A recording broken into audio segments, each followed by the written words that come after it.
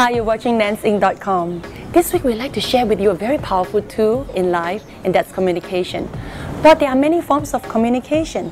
For example, body language, verbal expression, and return communication. Well, good communication will help us to reach our goals and targets effectively.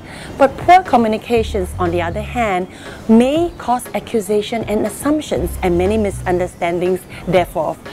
Well, I want to share with you about raising children. I love to talk to my kids, and I love to see how my children express themselves. Well, my children express themselves very well by drawing, and that's one of the very powerful ways we can raise up children to communicate their thoughts and ideas. Well, I would love to raise my kids as the future leaders, and we know that leaders communicate very effectively. You see, in here, in our last vacation, I have my children actually draw what they saw together with the pictures that I printed up and help them to form a little scrapbook.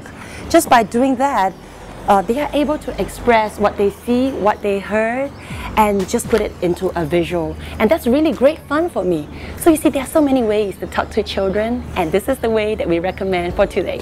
You have a nice day.